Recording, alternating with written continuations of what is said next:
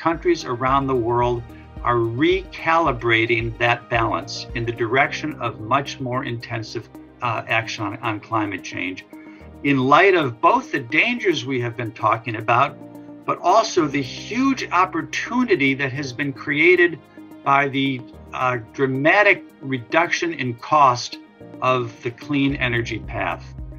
And that is exactly why the United States has been able to pledge 50 to 52% by 2030, far more than, as I said, we would have dreamed possible just a few years ago.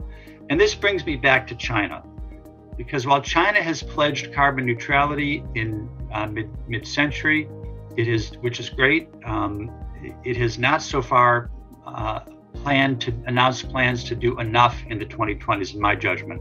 Is that we now have the technologies available to achieve net zero emissions far faster and cheaper than we dared hope 10 years ago.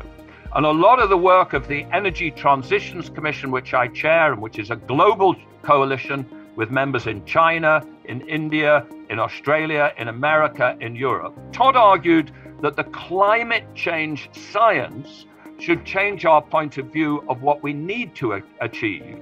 But the technological progress, which is being driven as much as anybody by China, should make us confident that we can go faster. 中国的在这个方面呢，我们也是做了很多努力，所以大家讲你们能不能做得更好一些呢？这个转型创新，这个实现碳达峰、碳中和，它不是一蹴而成的，它是要有一个过程。我相信发达国家工业化200多年。你们这些问题呢，也在你们工业化的过程当中逐步地得到解决一些问题。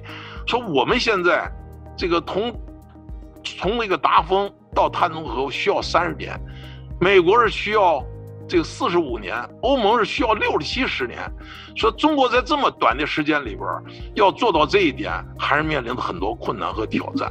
说这个，但是呢，要看到这是个过程，这不是说一下子就能够实现的。